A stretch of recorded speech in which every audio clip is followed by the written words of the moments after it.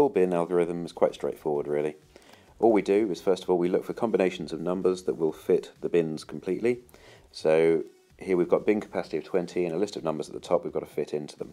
So the first one I would look at for our first bin, we can see that we've got a 10 and a 10.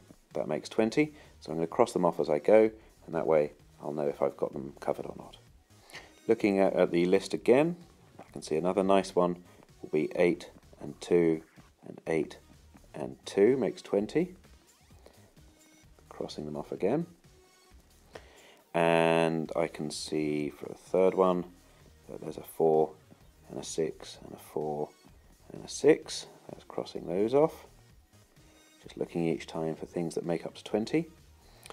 And I could have a fourth bin with a 5 and a 5 and a 6 and a 4.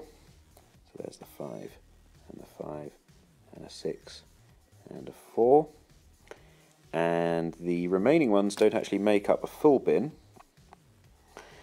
So we've got the 3 and the 3 and the 6 and the 4 and the 1, which makes 17 in total. Crossing off those 3, 3, 6, 4, 1, I can see I've got nothing left.